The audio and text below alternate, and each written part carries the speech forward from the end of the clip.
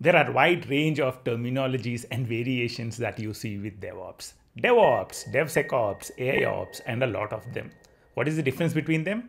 As we all know, DevOps is all about improving the communication within the team, improving how you can get quick feedback through automation, bringing dev and ops together, breaking the silos, bringing automation in continuous integration, continuous deployment, infrastructure as code, and observability.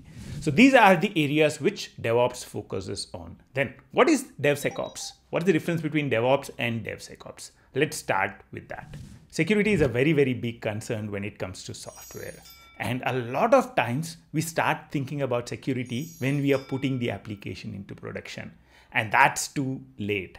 And that's what DevSecops focuses on. It focuses on bringing security in earlier stages of software development, in earlier stages of doing DevOps.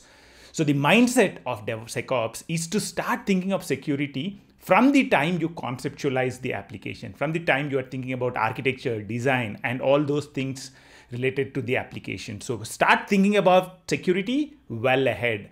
And this would enable you to ensure that the applications that you build, the infrastructure you create, all that is really, really secure. So basically, DevSecops is nothing but a mindset change to start focusing on security from the start. Try and do static analysis related to security in your continuous integration. Start integrating your security related penetration tests and also other security related tests early in your software life cycles. Make sure that you start checking your containers for vulnerabilities from the start itself. When you make your first deployment, make sure that your environment is secure. So DevSecops is DevOps plus security from initial stage of the application development. So focus on application security as well as infrastructure security as well. Now, what is AIOps? The field of artificial intelligence and machine learning has evolved considerably in the last decade or so. Nowadays, you are able to do a lot of things using machine learning. And for machine learning to be able to do its magic, it needs data.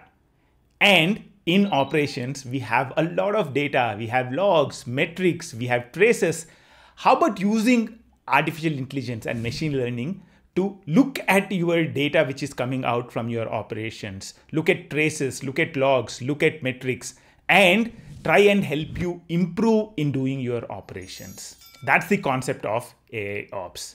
To combine the huge volumes of data that are being generated in operations with machine learning so that you can get insights and you can improve how you do operations.